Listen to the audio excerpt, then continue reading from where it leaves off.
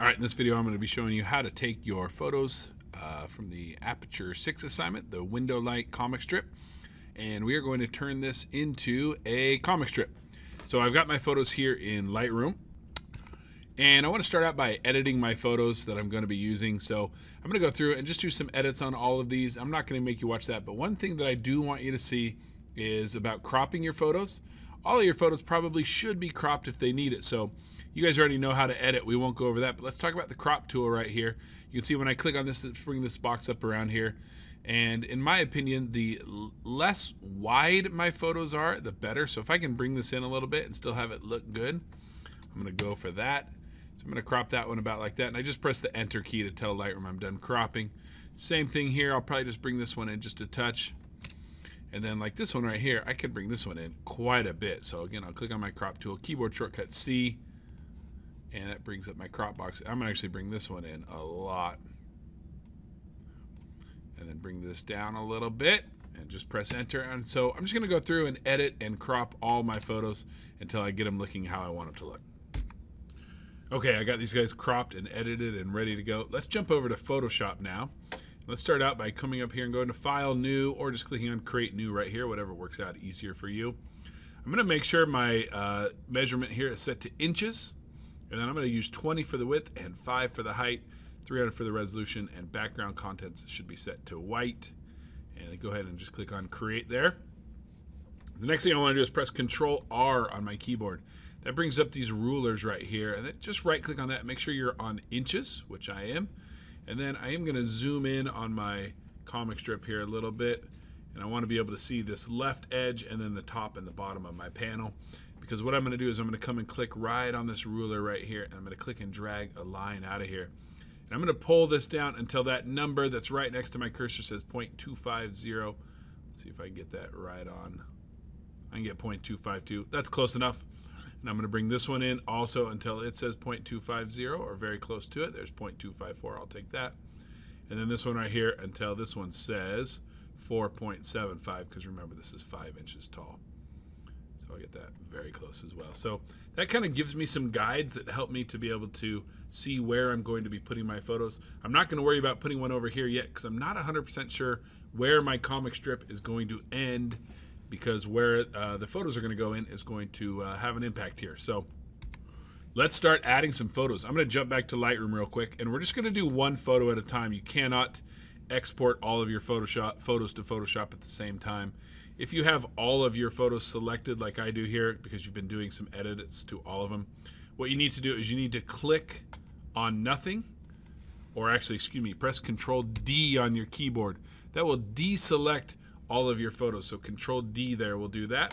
Then I'm just going to click on this first photo, press Control E. You can see up here it says opening in Photoshop. We just have to wait for that to happen. And here it is. I got it here in Photoshop. And so I'm not actually going to do anything here other than grab my Move tool, keyboard shortcut V, and click on this and drag this over into my other canvas and drop it in there. And it's obviously too big. That's okay. I'm going to do a little Control T. And wait, basically what we want to do is line this up with these grids right here. So I'm going to take this top left-hand corner and click and drag that until it snaps in there. And then I'll zoom out a little bit more so I can see this bottom right-hand corner. Now I'll just click on this and drag this dude up until it's also lined up with that bottom blue line. And I might need to zoom in here, get it nice and close. And it doesn't have to be perfect, but I want it to be close. That looks pretty good right there. So first image in there. Let's go ahead and do another one. I'm actually going to come back here and close this because I don't need that open anymore. Okay, back to Lightroom to grab my next image. Click on this one, Control E. Here it is in Photoshop. Grab my Move tool, click on it, drag it over, drop it in there. Same process as before. I'm going to put them right next to each other like that for now, and then I'm going to do Control T until I can resize this one. I'll get that to about the size I want, which again, I'm going to line it up right with that blue line and then press Enter. And then I do want to zoom out here, grab my Move tool, and I'm going to move this. And I want this to be about 2.5 inches away, or excuse me, 0.25 inches away.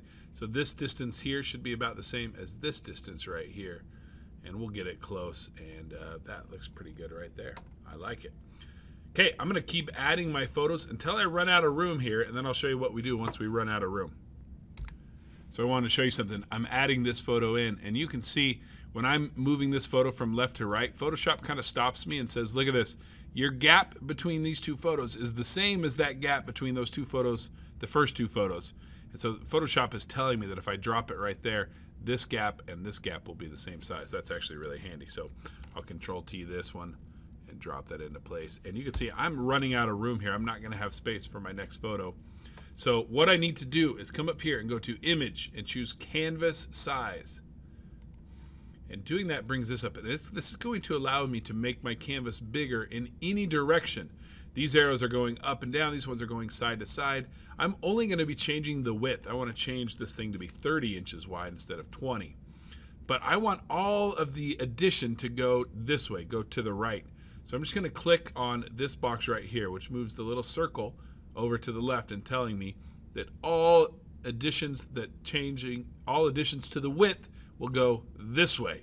If I was changing the height, then it would also change that way, but I'm not. So I'm just going to leave that right there. And then I do want to make sure that this is on white and press OK. 30 might be too big. We'll see when I get there. I'm going to go ahead and just keep adding my photos, and we'll pick it up when I'm done. All right, so I got all of these in here, and I didn't plan it this way, but I got really, really close to making this fit perfectly. And you can see I actually have just a touch too much of white there at the end. So I'm actually just going to grab my crop tool here. Keyboard shortcut is C to do that in Photoshop. Then I am going to zoom in on this right-hand side since that's where I want to make an adjustment to. And I'm just going to come up here and make sure you click on Clear before you do anything. You want these boxes to all be completely empty. I'm just going to click on this and drag this in. And again, I'm going to have to kind of ballpark this. Photoshop's not going to tell me where to do it, and that's okay. It may be right about there. It looks good. And I'll press Enter, and now I've got my comic strip panel, and it looks really, really good. All right, now all we need to do is add some text to our comic strip, and we are going to do that using our Custom Shape tool. That tool lives out down here at the bottom. It's usually underneath the rectangle tool. The keyboard shortcut is U if you can't find it, and we're looking for the Custom Shape tool right there. And what that's going to do is going to pop this thing up here at the top, and what I want you to do is click on this little down arrow right here, then click on this little gear icon right here, and you're going to import shapes. And go ahead and browse to the photo drive right here, and scroll down to the bottom, and you're looking for Speech Bubbles Shapes for Free. Go ahead and just double click on that and press load. I'm not going to do it because I've actually already loaded it. Loaded it twice, in fact. So here are our speech bubble shapes. And you see you got quite a few to choose from. So these are kind of nice because when you click on these, then maybe I want to use this one. You can see I can drag this out and click and drag on it, and it automatically becomes its own layer, which is actually going to be helpful later on. So I'm going to switch to the move tool, and I'm going to move this around. And actually, it turns out on this one, I want it facing the other way. So I might not use this one for that one. Maybe I'll move it over here. And again, these are their own layer. So after the fact, you can just press Control T, and you can resize it a little bit if you want it to fit a little bit better. And in this case, I want that one coming out of the camel's mouth.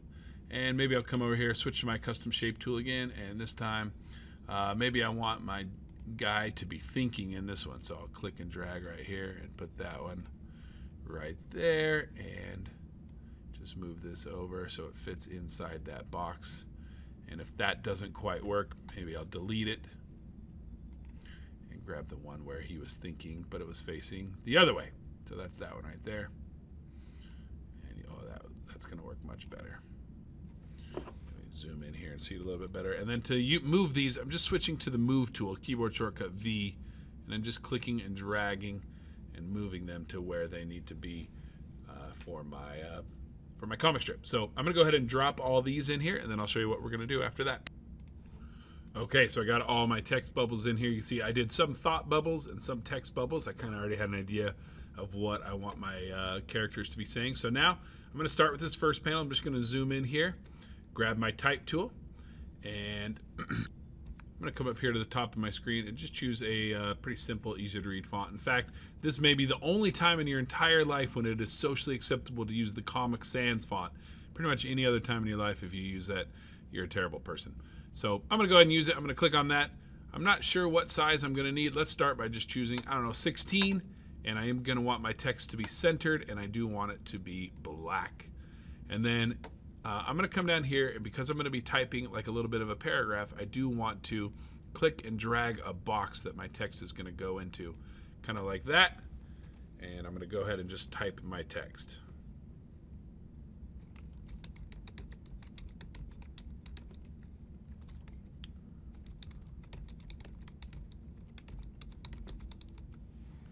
So there you go. Actually, I'm going to get rid of that. I don't like that. I'm just going to go with what's that I see over there. You can see, though, when I had that down there, see how part of my text disappeared? That means my text box was too small. And so I need to either make my text box bigger by clicking and dragging on that, or I need to get rid of some text. I also don't like how there's only one word on this line, so I'm going to just click right there. I'm going to press enter just to move that down, throw a question mark in there, check my spelling. If everything looks good, I'll press the enter key by the numbers, and then I can switch to the move tool and move this around. That's a little small for me, so I'm going to switch back to my text tool, select this again, and make this just a touch bigger.